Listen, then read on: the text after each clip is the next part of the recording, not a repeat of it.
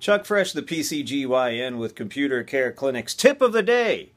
I'm getting all these phone calls about people telling me that Windows XP is going to die. They're saying it's going away as of April of this year. That is completely false. It's a lie from computer people trying to sell you either new computers or upgrades or something that you totally don't need. Windows XP, you'll be able to use that indefinitely. What you won't be able to get is security and stability patches from Microsoft. Several software packages that run on Windows XP, you may not be able to buy new versions of them because they won't support XP anymore. But as far as the operating system goes, it's going to be able, you're going to be able to run that thing forever. We still have people still running Windows 98 DOS and Windows ME. So it's completely false that XP is going away. You turn on your computer on May 1st, your computer will still boot up, it'll still work, you'll still be able to play solitaire. If you're happy with that Windows XP interface, there is absolutely no reason for you to change it. Now, the downsides of keeping XP is Windows Internet Explorer 8 is the most advanced browser you'll be able to get from Microsoft.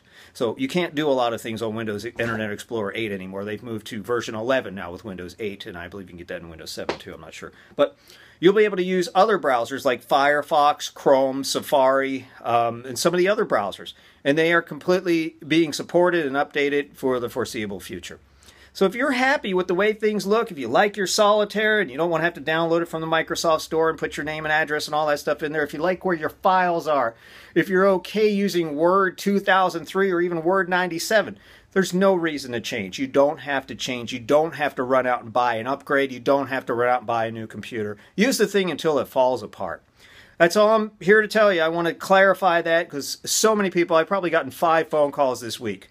Some knucklehead, I'm not sure which of my competitors is telling everybody Windows XP is going to go away because he's trying to get a new BMW or something. I don't know what he's doing. But that's it. Windows XP, you can use it as long as you want. It won't be as safe as Windows 7 or Windows 8, but you can use it. If you don't use the internet, there's absolutely no reason to change anything. We have a lot of customers who don't even use the internet. They use it to play solitaire, some of their games, do some word processing, some reading, and that's really it. There's no reason for them to change whatsoever. Your computer will still work after Microsoft ends Windows XP support.